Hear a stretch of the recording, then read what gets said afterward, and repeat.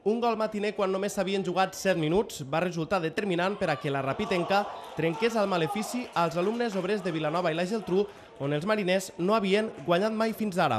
Una internada per banda esquerra d'Àlex Forés li va permetre centrar al cor de l'àrea on Sergi José afusellava. A partir del gol, els vilanovins van estirar línies, però a la contra, els de Germán Inglés haurien pogut matar el partit en accions d'Àlex Forés i Sergi José en 2 ocasions. A la represa, la pressió a la desesperada del Vilanova va topar amb l'encert del porter Josué, davant una Rapitenca que, tot i acabar en inferioritat numèrica per la doble groga a Villa, va poder sumar 3 punts que l'acosten un xic més a la permanència. Aquesta derrota ha provocat la dimissió del fins ara tècnic del Vilanova, Edu Berrocal, que serà substituït per Dani Solsona, que diumenge va presenciar el partit.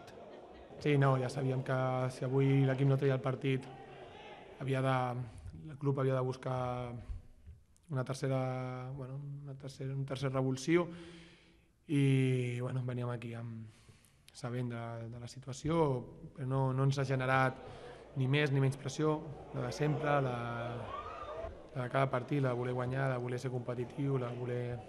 fer les coses de la millor manera possible. Els rapitencs amb aquesta victòria estan estabilitzats en la zona mitja de la taula amb 34 punts i compten amb un bon coixí respecte a les places de compromís. Diumenge vinent rebran l'Almacelles a les 12 del migdia a la Devesa, on els rapitencs buscaran allargar la ratxa de ser l'únic equip de la categoria que no ha cedit cap derrota a casa.